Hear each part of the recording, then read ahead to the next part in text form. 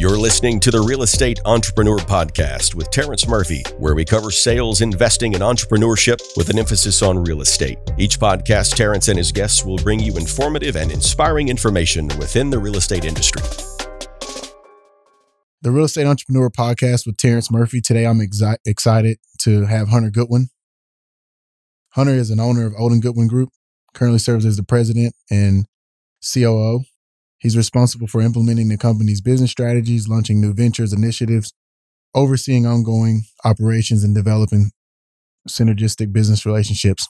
He specializes in asset management, development of commercial multifamily, hospitality, properties, utilizing his extensive experience in construction management and business operations. Prior to real estate, Hunter was a professional athlete for 8 years and was the team captain of the Miami Dolphins from 1999-2000 season. He served as the Miami Dolphins representative of the Players Union 2000-2001.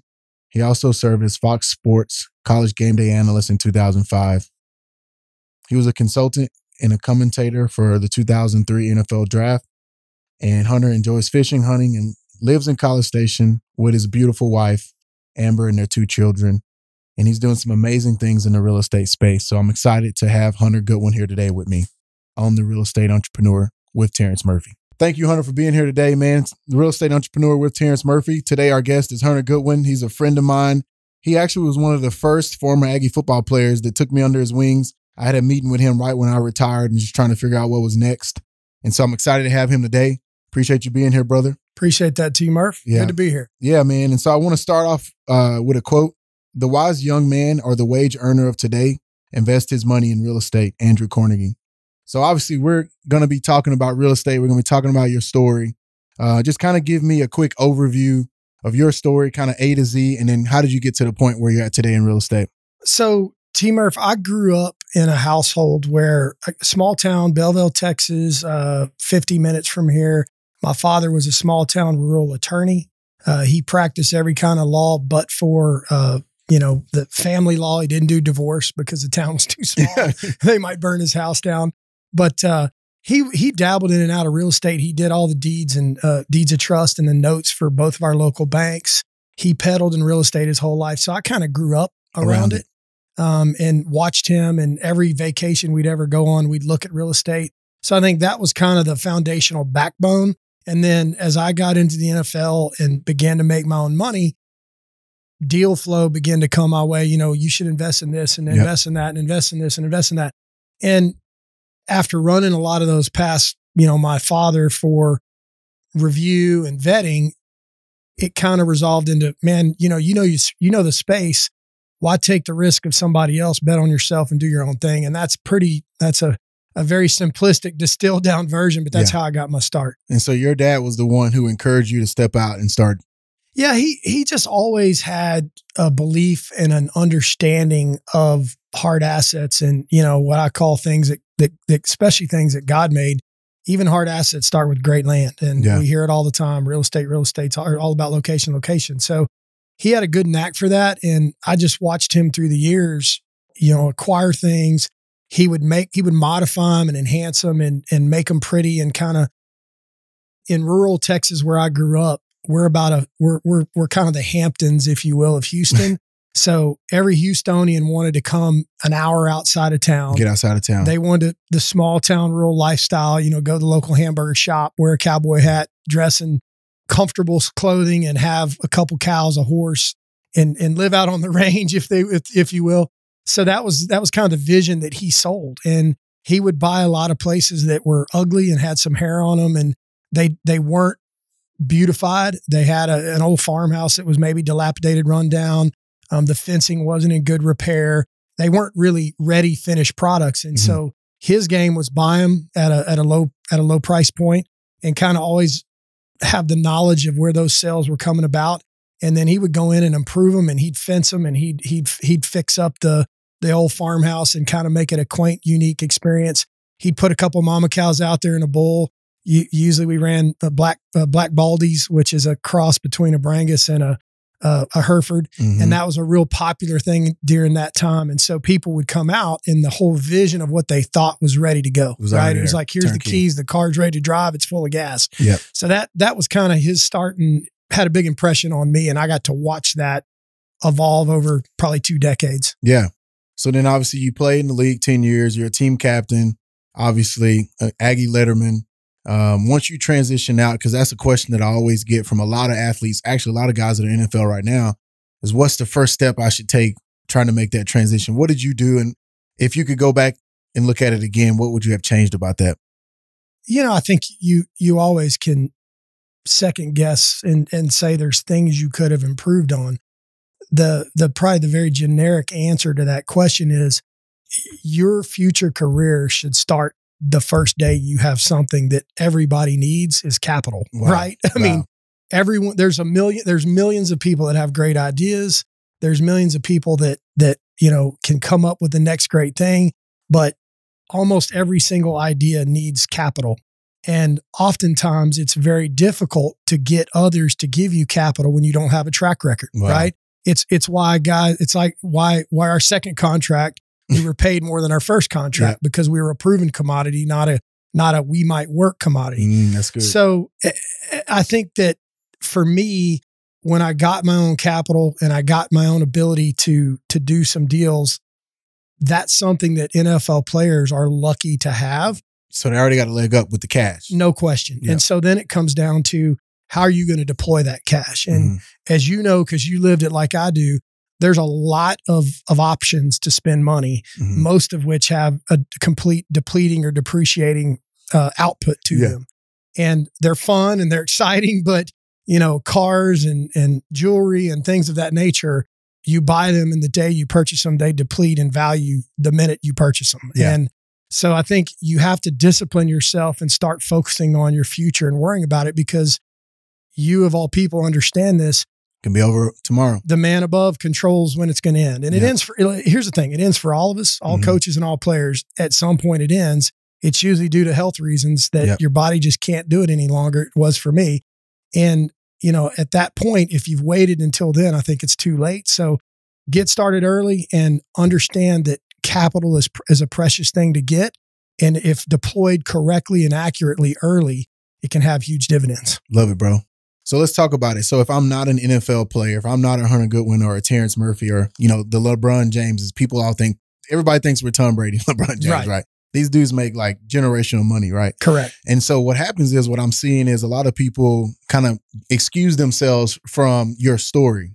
So let's just say if you did make it to the NFL and you still did real estate, would you focus your energy on finding the right deal? Because we always say, if you got the deal, it'll find capital, right? Walk me through that if that was the scenario. Here's how I'd answer that, T. Murph. Great question. Is the more money you have, let's use LeBron. You can take huge risks. You can do things that are stupid. You can do things that may not have a payback until 30. You can be visionary, right? Yeah. You can go out and buy property that's out on the fringe, that's do a crazy idea that's ridiculously risky. And if the payback's for 20 or 30 years, big deal. Yeah, you can wait it out. The guy that starts out with very little, has meager means and very limited resources, that guy cannot afford to make mistakes because any small deviation from performance is going to wreck that person and could bankrupt them. So I think when you're young and you're humble, key humility, you better find good people to advise you and be willing to admit you don't know everything. I'll convert it to something you and I both know, is that I know for me as a player, when I got into the NFL, I learned a ton from watching other players, right? They really helped me understand the expectation of practice, of how to prepare yourself, the discipline that's required week in and week out to have your body sustained for a 20-game season. And those behaviors aren't taught you by a coach. There's no book really to read. You watch those that have been there and that have the experience. And I think you can replicate that same thing in real estate. No question. And I think all too often, while I now feel like an old guy, in the youth, I need to listen to, because I think they do have good ideas, and they do tend to see the world with less skepticism, because they don't have the scar tissue that we have. But at the same time, I would ask that when I run across a young person who almost shuns and condemns those that have attained success as aged and out of touch. It almost guarantees there's failure forthcoming for them. So I think we can learn from them, and they in turn can learn from us. That to me is what's powerful. Because I know for me, I didn't want as a player to just have a hot minute and be able to say, well, I was drafted and I lasted a day. Yeah. I wanted to have a duration, an actual career. And so for me, I tried to really pick out and isolate guys who were in year 8, year 9, year 10, and emulate what they've done, their behaviors, and actually wear them out with questions like, what like are you doing? Like, like why do you do it this way? Why do you do this? Why do you do that? And there was always a method to their madness. And so I think business and real estate especially is very similar to that. Very similar. And I think you're onto something, because it's like football, you have to have fundamentals and principles and disciplines. And like you said, if you got a guy who's a Hall of Famer or a 10-year vet, you just watch how he practices. You watch how he carries himself. And so I tell people the same thing in real estate. Read the books, watch the podcast. Watch the YouTube videos, listen to the podcast. And the information is there. Robert Kiyosaki has 1 million books, right?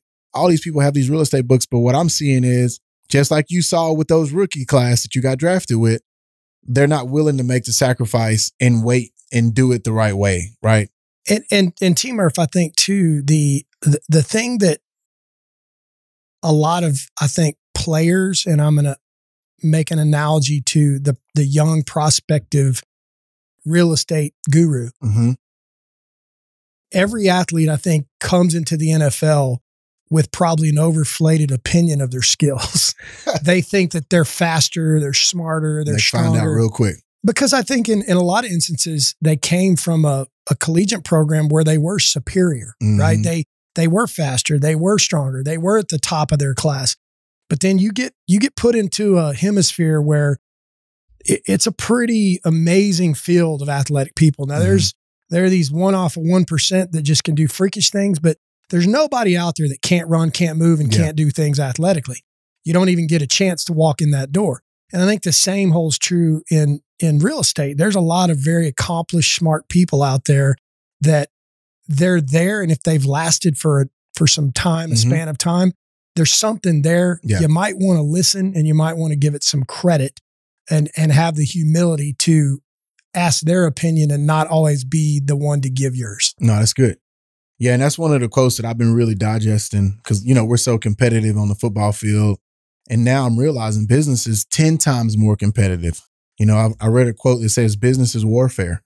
And it's like, man, if you can really understand that concept, then coming into real estate at whatever part that you want to enter into the industry or the space, if you walk in arrogant, or one of the biggest struggles I see for people, not just athletes, but anybody transitioning, they might have been successful somewhere else in another field, and then they just automatically think that they're going to jump into real estate, and that success, they're not willing to go back down and work their way up. They just want to cross over and say, hey, I left the NFL or I left this industry and now I'm doing real estate and I should be at the top, right? It's funny, T. Murph, I give you a good example. I talked to some guys today, and you see this in probably every genre of real estate. You see it in hospitality, you see it in multifamily, you see it. I was talking to a guy that primarily his area of specialty is senior housing. And there's a lot of oversupply because institutional capital has determined that that's a priority asset class. Yeah. So they are putting a lot of money. There's fool's gold out there. And with that, you get inexperienced people playing with fool's gold. And so you get a lot of oversupply. You get a lot of product that does not meet the market needs and will be failed product because you have first timers who've never done it, who have shunned the other experts who've been at it for a long time. But they've got access to that precious gold and they're just deploying it. And I think you see a lot of our market cycles where we have crashes are driven by an asset class that becomes the deal of the day, right? And everybody's flooding it. And everybody's flooding it. And so you get a lot of people in a lopsided market like that where capital is so aggressively wanting to be deployed, they'll take chances with inexperienced people that end up having catastrophic results. Yeah. And like we said earlier, so you either go and you learn it on your own dime, or you learn and kind of sweat equity, build your pipeline or build your portfolio or build your track record, and then you can go to people and get capital. So what's one of the most surprising lessons that you learned since you've been in the real estate industry? I have been surprised in specifically multifamily and in hospitality that there is a pretty significant separation or disconnect between those that design and build the product and those that operate the product. Wow. There seems to be almost big walls that even within companies that do it all, there seems to be very divided high walls that separate the two sides. And so you have an architect or design team that will build a product or a built environment that doesn't necessarily match the needs of what operations need. And so I think trying to break down those barriers, and here's where I think in a lot of different segments, there are merchant builders and they aren't in it, nor do they operate. They just want to build it, flip it, and get out. And so, real quick, Hunter, before you go any further, tell the average listener and myself what a merchant builder is. Okay, so merchant developers are guys that do exactly as I described. They go out, they do site selection, they do entitlement, they develop and or build. They sometimes might have their own GC or they just sub that out. But their goal is to flip it out the minute they get it stabilized. So their motivations aren't about operations. They're not going to be in that project year 3, year 5, year 7, year 10. So they don't really prioritize, I'm trying to be mindful of my words, the type of mechanical equipment that's going to start to burn out in year 10, year 15, the quality year 20. Of construction. Yeah, they just look at the cost benefit. Well, if I can get this unit 30 cents cheaper times 3,000 of those, I'm going to make more money when I flip this thing out to some institutional buyer. And in year 5, that's his problem. So that's an example of a merchant developer. That makes sense. And you have that in all these different asset classes. And so they really don't care where we build our projects now for the long term. And we're going to operate those. And so I know this as a buyer who has acquired different assets from groups. That's the first thing I really look at is what type of developer builder were they? And were they in this for the short haul? And were they merchant in nature, or are they owner operators? Are they guys that actually are going to care for this thing into year 5, year 7 with their exit strategy? Because you tend to get, and there's exceptions to all rules, but in a general broad brushstroke, you tend to get better product and they tend to be more thoughtful and mindful, and they don't always pick the cheapest option. And that goes across the scale, whether it's a multi-million-dollar multifamily deal, it's a commercial strip center, it's a hotel, or it's a package of single-family houses. No question. You got to know what you're buying, right? So you got to really understand the quality of construction and the things you can't see, which is behind the sheetrock, right? So that's good, bro. And T. Murphy, one more thing on that is that what I don't really think people understand is, and I used to do this, so my own failing is that's good. Let's talk about it. I put a lot of stock into the aesthetics. Okay, let me describe that. So the flooring and the wall vinyl and the finishes. What you find out is you better have a good foundation. You better have good fenestration, meaning exterior sheathing better not leak, and you better have a good roof. Yep. And all your high cost items are those things that are behind the pretty stuff. If they're bad, that pretty stuff is relatively inexpensive in the short haul. And if it's reason the depreciation schedules on it are short, this carpet's not lasting 20 years. Nope. It's going to probably be ripped up and pulled out of here in 3 to 5. So we pay attention to the aesthetic things, but those have way less impact on the viability of the business than the structure itself. So what did you learn when you said originally you would really focus on the aesthetics, and now you've obviously built out checklists or strategy, systems, procedures, or a team to make sure that they're checking all those things? What did you create a process for that, or did you? We have a due diligence checklist that has been added to over the years, and it looks into, we're going to look into the floor assembly. We're going to look into the original plans and specs and see, was what was built per the design, because you find out a lot that there are ad libs done in the field and you're not always getting what was on the plans. And so we've learned to look behind the walls, metaphorically, and really put a lot of stock into, especially in a town like this where you have our community is really it's a big clay ball between the Brazos River and the Navasota River. So you get a lot of movement, you get a lot of plasticity index. So you can see, if you have an eye for it, a lot of the settling, the consequential damage from bad structure, right? You'll see hairline cracks. You'll see a lot of this, a lot of that. You're going to get some of that no matter what. You can't stop it all. But I cannot tell you, I could sit here right now and probably name 5 projects like that are big, expensive, multi-million-dollar commercial projects that didn't appropriately account for the structure, and it ended up having millions of dollars of damage. Wow. Because they didn't understand or know the market like they should. Wow, that's good, bro. So what's the biggest opportunity you see in the next 12 to 24 months in the real estate industry? What do you see with obviously COVID-19 and the election and everything that's going on? You know, everything, like you said, has cycles, and then you start seeing these opportunities. I remember at one point, you know, self-storage was a big deal, then multifamily, now it's industrial, whatever. What do you kind of see over the next 12 to 24 months? You know, I think, Terrence, speaking at a macro level, I think that there's a lot of the underbelly of real estate is shaky in a lot of segments right now. Travel and tourism, anyone that falls in that category of let's use a broader term, hospitality. I think there's going to be some opportunities in that space.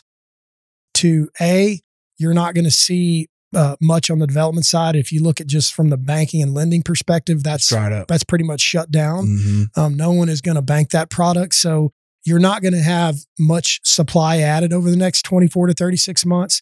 And I think you're going to have a lot of people who are already on the brink of capitulating. And depending on what happens with COVID-19 over the next 3 to 6 months, that capitulation could be imminent.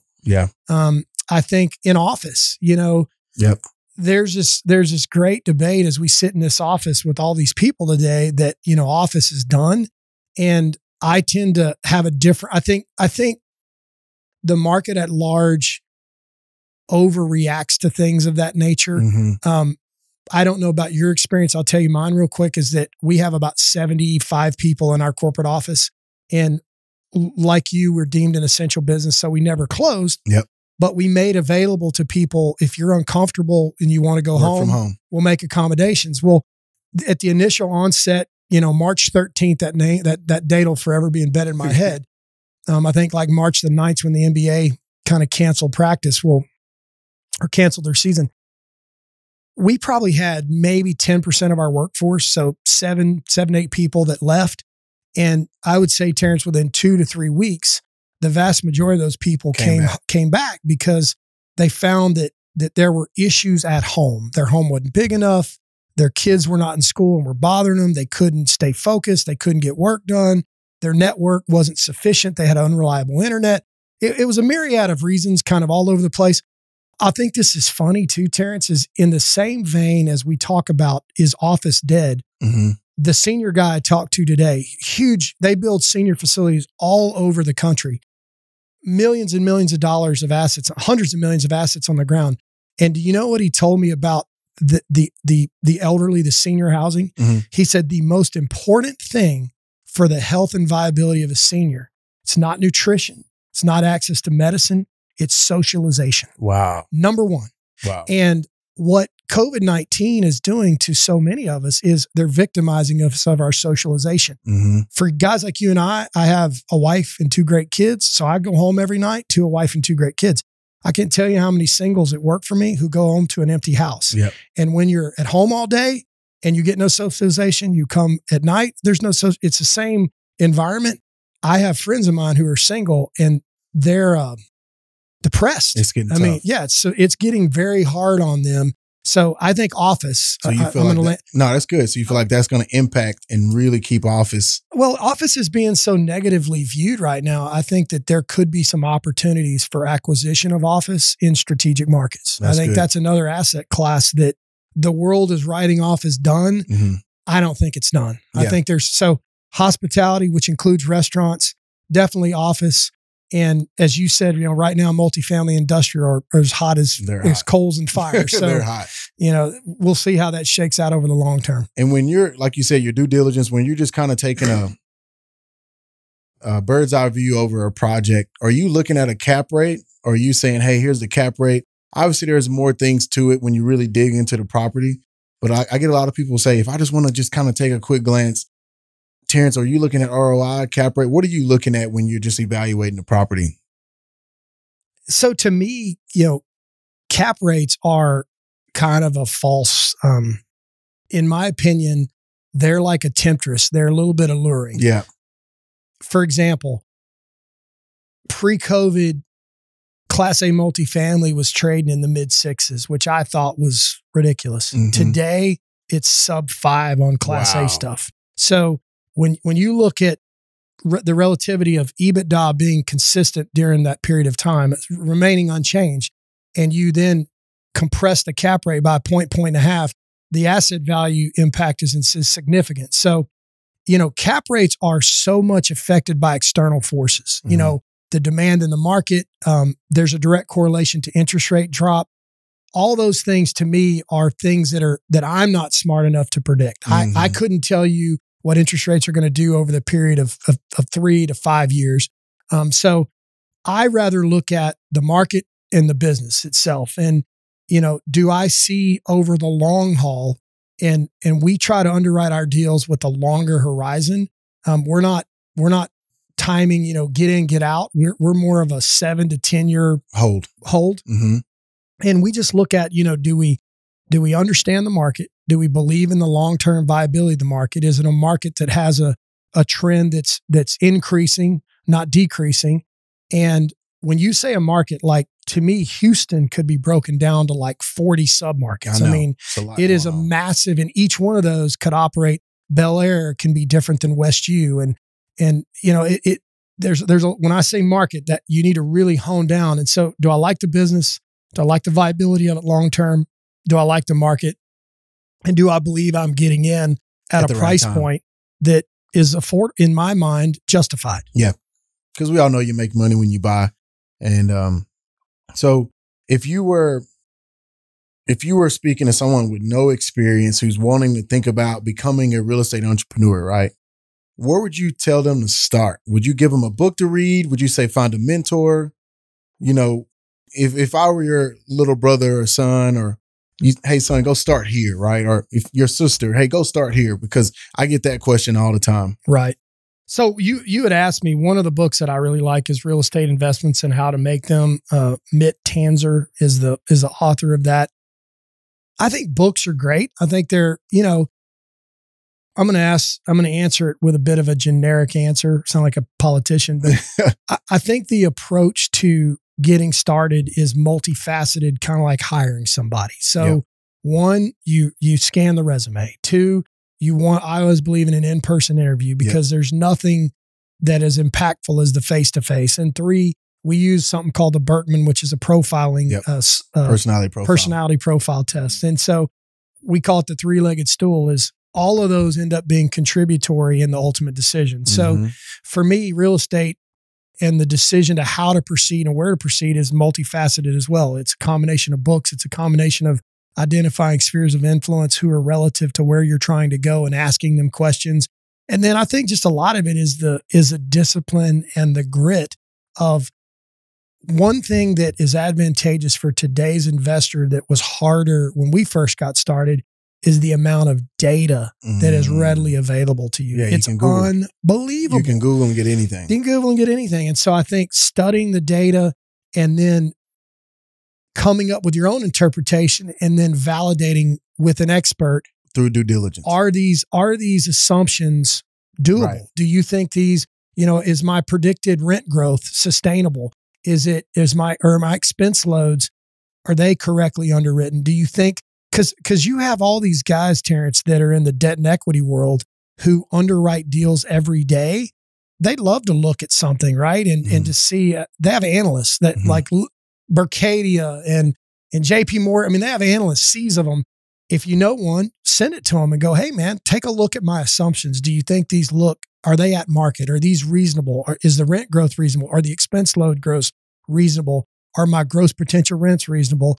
And just ask them to validate your data. That's perfect. Because you got to get yourself out there. A lot of times people want to sit at home and try to build a network. Like, you got to put yourself out there, man. You got to be willing to be uncomfortable and ask people.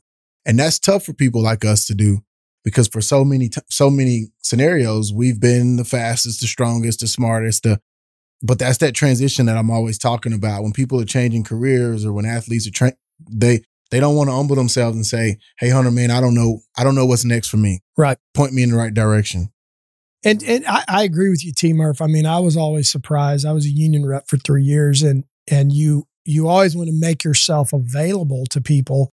And man, if you need something, come to me. And they don't come to me. And if I don't know the answer, I commit, I'll get it. And then something bad happens, you find out after the fact, and then you just go to them in disbelief and go, dude, why? Like, I told you to come to me and I'd help.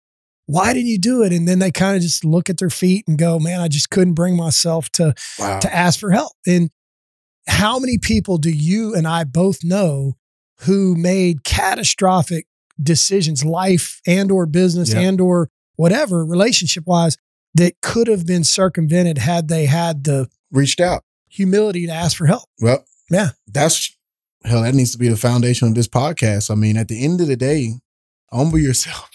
God's going to put people in your path. You just got to be willing to, first off, discipline, like you said earlier, watching those vets. And then I bet there was a time you went to one of those vets and said, hey man, I've been seeing every practice you do this. Can you show me how to do that? And for me, I can tell you, yeah, absolutely. I've never had anyone tell me no. Me either. I've never. I mean, now I always tell the story when I came to A&M, I was asked to change positions. So I was a tight end. There was like 5 tight ends on the roster, and Mike Sherman came to me and said, hey man, you need to blow up, be an offensive lineman, and you'll start right out of the gate, because we have nobody. Matter of fact, they were in the spring game, they wouldn't even let me wear my name on my jersey because they were trying to recruit a bunch of dudes and didn't want, they wanted to think I was just some slap. Wow. So, and all that, what I learned is, as I was transitioning over, there was a guy, I think you know, Ken Reeves, who Ken had left A&M in the 80s, gone on and had a good career. Philadelphia Eagles, I think, was most of his career. And he was back living in Kane Hall. And I'll never forget, he drove this big, sweet Mercedes and it had these sweet rims. And, you know, Ken just was a suave dude. He's a cool dude. He's a cool cat, kind of had a walk to him. And he was getting his master's. And I just remember asking someone like, who is that guy? Like, you know, what's his story? And as they told me his story, he was a great, you know, back then we didn't have Wikipedia, so you had to actually dig it up. But they were like, he was an all-pro left tackle, went against LT at the Giants. He's a hell of a player. Yeah. So I just remember it took a lot of courage. I'm not going to lie, but I went up to him one day and I was like, hey man, you know, I'm so-and-so and I'm being asked to transition from this position to that position. And I really don't know what I'm doing. Would you be willing to give me some pointers? And he's like, dude, tomorrow, 4:00 work? Wow. And I'm like, yeah, man, for sure. Wow. So that might've been a pivot for you, man. No question. I give him credit to this day. He did a leadership speech to my team back in December, but Ken, you know, took me out there and for probably a solid 6 weeks taught me some very invaluable things about the position, about how to think, techniques I could work on. So when I came back for that fall, you tore some people up. Yeah, I was just a different person. And he not only helped me with the technical side of the game, but I think he really broadened my horizon on the mental side. Mm-hmm. And he gave a lot of color in how to approach preparation for your opponent. That's good. And how to watch film and the things to look at. So, which is all the same stuff we're talking about, bro. It's the same in business, it's right? The same in business. So you get a mentor who's been in the game, who's done it at a high level. They're going to be able to meet you for 6 weeks in a row and show you some moves that no PhD professor, no disrespect, can tell you unless they've been an investor or been in real estate. They can show you the real life. Because when the bullets start flying, like we always say on the football field, that's when you know who you're dealing with. No question. Yeah, that's good, bro. That's good. Man, I got a couple more thoughts, man, I want to run by you. So what technology do you see? What new innovation or technology do you see entering the space or at your company that y'all may be looking at or trying to incorporate? And how do you see that changing the industry? So there are so many technology solutions today for you want a CRM, there's Salesforce, there's HubSpot, there's hundreds. Here's what I'll say where we have failed. And I was given this term, and I'm assuming it's something that's kind of known in the technology world, but they call it technology debt. Technology debt. I'll explain that, T. Murph, as it was explained to me. But here's what happens often is if you're rolling out an accounting software or a payroll or HR, human capital management system, or a CRM, a customer, whatever it is, whatever that application is you're rolling out, oftentimes when you roll it out the first time, people don't know what all the tools that it offers and how it's going to work. And so the technology debt is you almost have to go through one failed cycle, finding out and identifying all the things that the technology won't do before you're appropriately educated to truly validate the full version. Does that make sense? Yeah. In order to get the full value out of the full value proposition, you got to go and tinker with some stuff. Exactly. Let's equate it to like purchasing a car. So if I gave you all the money in the world and tomorrow you went out and the first car you ever bought was a Bugatti, you probably wouldn't know how to drive the damn thing. You'd be confused. There'd all these things because it would overwhelm you. But if you bought a Cadillac and you drove it for 6 months and you realize, man, it doesn't do this right, it doesn't do that right, you would know much better what to look for in that in the next level. So I think there's a process you have to go through with technology. And I will say this, that in my experience, I have yet to meet a technology that can do everything. They all have shortcomings. They all have challenges. You will have workarounds. And to me, buy-in is imperative, right? You have to have buy-in from the group, because if you're striving and looking for perfection, it doesn't exist. It ain't happening. And I see that all the time in the real estate industry. We call it the shiny object syndrome. So it's this CRM is awesome. This technology is awesome. This AI is awesome. And then they jump on it. You sign up for your 12, 24 months, 6 months in. Let's shift to this. And so you just see people just jumping in and out of the different technology. And it's like you said, just really focusing on one and sticking with it. And T. Murph, you know this, there is an exhausting amount of bandwidth that goes into rolling out a technology. And so you brought this up. I can't remember if it was on air or off air, but I think you were referencing your wife is on you about, managing your time better. And I'm in the same boat as you. That's a failure for me too. But if you go back and look at the implementation of a software and the amount of time that's taken away from what all these people are here to do, which is sell real estate and make money, every minute that they're trying to figure out a technology or how to log on or dual authentication, you're losing out. There's an opportunity cost. And so you're right. You can't, if you're constantly chasing the next best thing, there will be 10 next best things around every corner. Yeah. That's good. And it'll hurt you. Yeah. So be careful. Yeah, that's good. So what are you doing to grow right now? Obviously, the Real Estate Entrepreneur with Terrence Murphy is high level real estate entrepreneurs. You have an amazing track record with your commercial division, the hospitality. You obviously have grown a personal portfolio of investment properties. What are you doing right now to grow as the real estate entrepreneur? So I think that the biggest debate that my partner and I have is do we do too many things? And I'll say that we fight that day in and day out. And I think that now that we're in COVID-19, we're thankful that we do a lot of different things. Yeah, the multiple.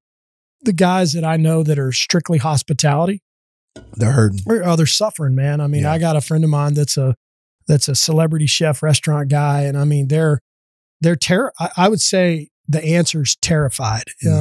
If you look at New York City, I haven't validated this, but I was told there's over 2,000 restaurants in New York City that have closed permanently and will never reopen. Wow. So you look at the impact to certain segments driven by COVID.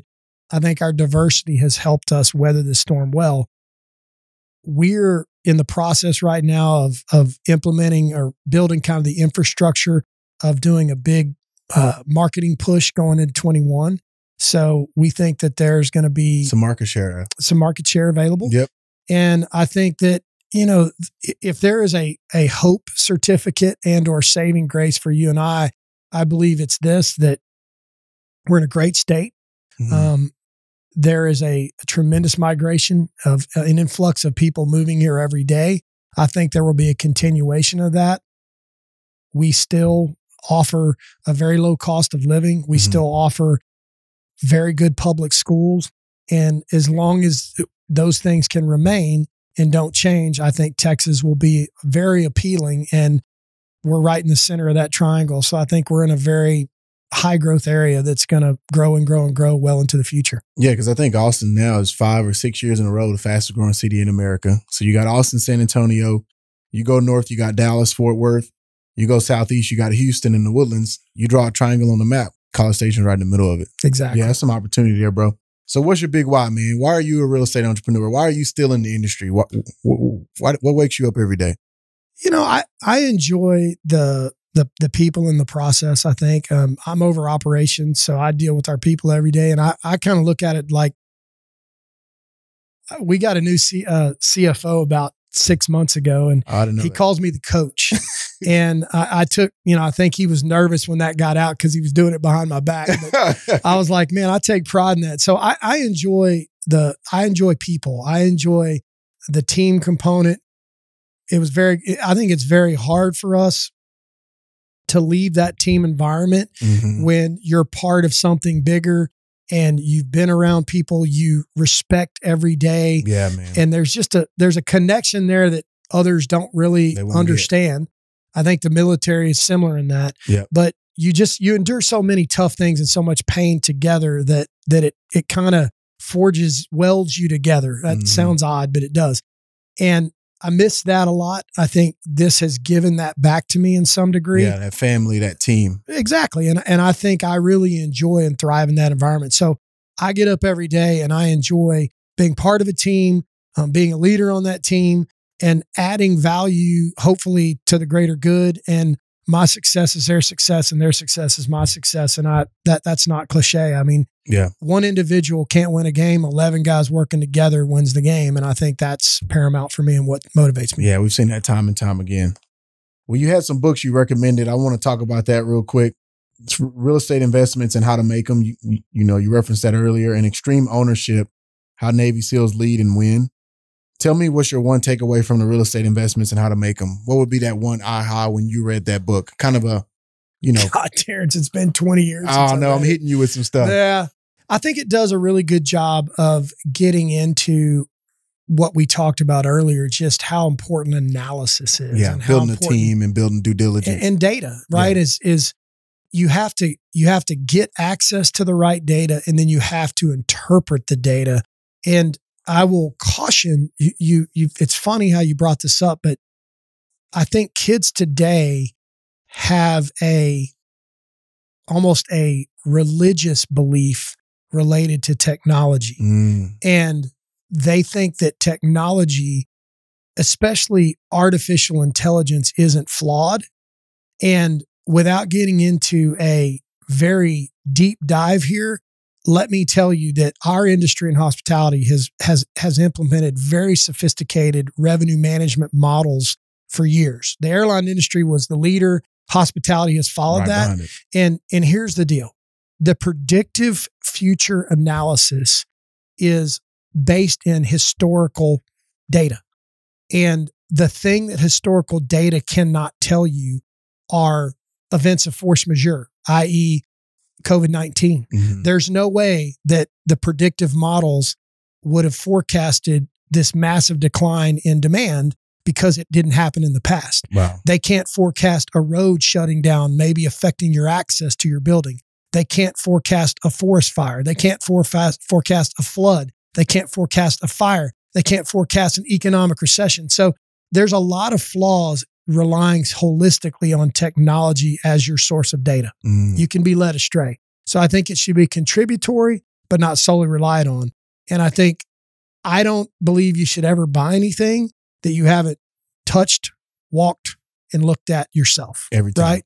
It's kind of like the interview process. I don't want to hire someone I've never met. Mm-hmm. I don't care how good they look on a resume. I don't care how awesome their personality profile comes back.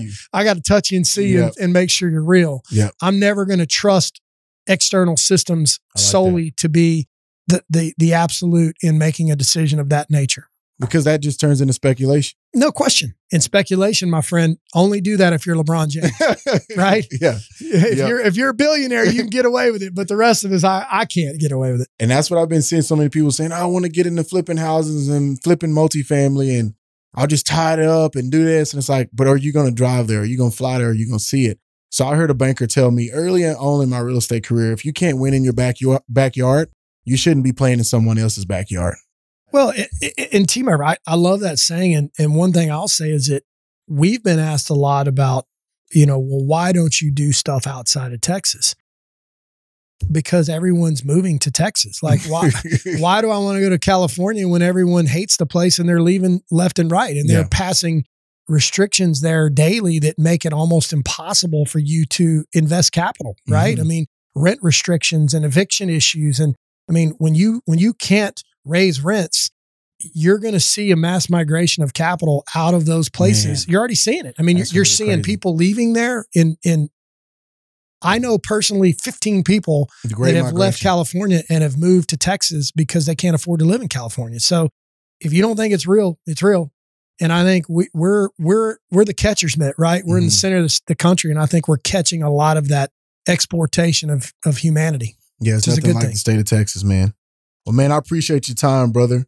If you wanted to leave, is there anything else that you wanted to leave with our audience that we might not have covered or any final thoughts? Well, I want to congratulate you on all you've done. And I want to say that, I think you touched on it and I'm going to say it, whether it gets us in trouble or not. I do think that Denny Green, I miss him dearly, but he used to always say faith, family, and football. Mm-hmm. And I think that is a very important beacon in our life. I think you have to believe in something. Yep. And I think faith is important for me. I know it's important for you. Yep. Family is a critical piece. I think they're a support network. And I know for me, I can rely on my wife to tell me how wrong I am most days.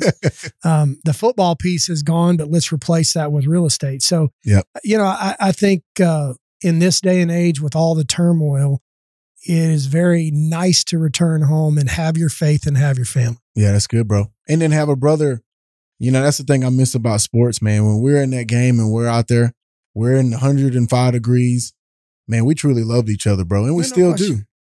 And I miss that about our country where we can sit across the table from each other and it's Hunter and Terrence and it's our hearts and it has nothing to do with anything else. Yes, we're both believers, but at the same time, it's not about my skin tone. It's just, hey man, I love you. You love me. Right. Let's talk shop. Let's love our families. And man, cause if the bullets start flying, I know you got my back and I got yours. No question. So, man, I thank you for being on, bro. Hopefully they don't fly. Let's pray that's not the case. I hope they don't. But I wouldn't be surprised. It's tumultuous times, man. It's crazy times, man. Well, man, I'm proud of you as the real estate entrepreneur that you are, bro. And you were one of the first people when I decided to retire after being paralyzed and going through that journey of depression and everything, saying, who is somebody that I can look to kind of point me in the right direction, man. And you were one of the first people in this town that took me in at 23 years old, bro. I was 22 or 23. So, man, I love you for that, and I'll always be loyal to you for that, man. Appreciate it, man. Thank you, bro. A lot of fun. Thanks for having me. Yes, sir. Enjoyed it. All right, man.